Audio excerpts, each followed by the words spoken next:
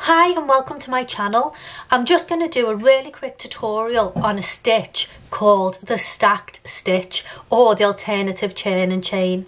This is a stitch that I use frequently, and what it does is it keeps nice clean edges on your work, and it makes the turn and chain just so much nicer and so much more easier to work into. So you can do the stacked stitch with any stitch. So you can do a stacked half double crochet, a stacked double crochet, and even a stacked treble. So let me show you how to do it.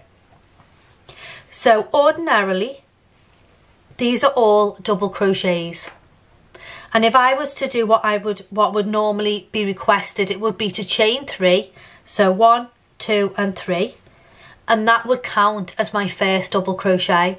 I would then double crochet in the next and following stitches.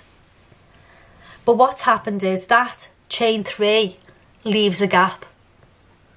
It never looks nice and it's overhanging, and so we want to make that a little bit more tidy. We don't want that hole to be there. So what we do instead is the stacked stitch. So I have chained 1, and if I bring you in, there we go. And what we're going to do is insert our hook into the stitch, yarn over and pull up a loop. So there are 2 loops on my hook, yarn over and complete a single crochet. So that's the first part of the stack. We are now going to stack another single crochet on the top of this one. To do that, I'm going to take my hook and I'm going to pierce it. So I'm going to go straight through the stitch beneath. Yarn over, pull up a loop. So there are 2 loops on my hook, yarn over and pull through both of these loops. And that is a stacked stitch. So if we look at it from the side, there are 2 stitches. So this would be a stacked half double crochet, but because I'm doing a double crochet, I'm going to do another stack.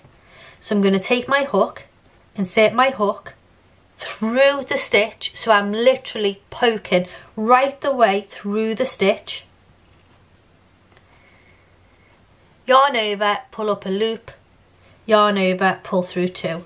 So there's the stacked double crochet with the 3 stitches. So now I can continue to double crochet as normal across the rest of my work. And the stitch looks just like any other stitch.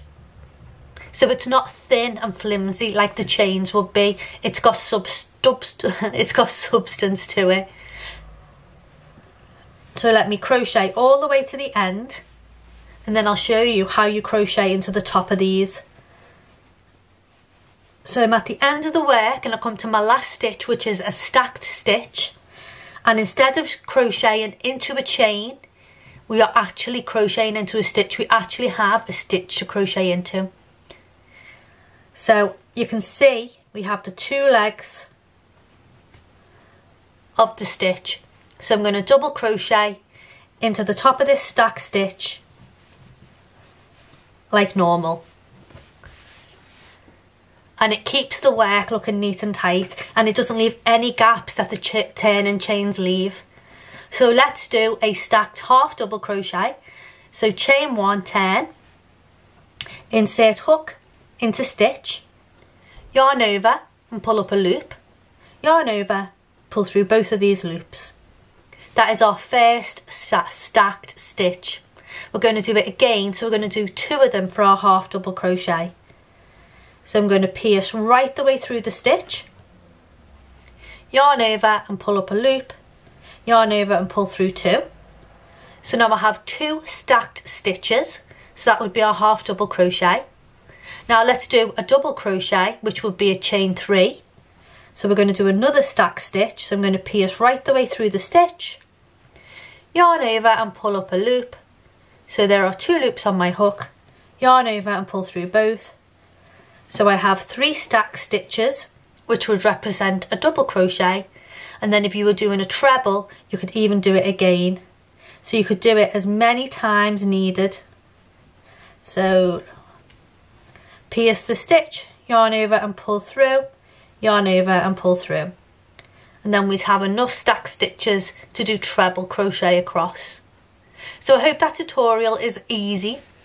I hope you understand, and I hope that you can neaten your work and the edges of your work with the stack stitches.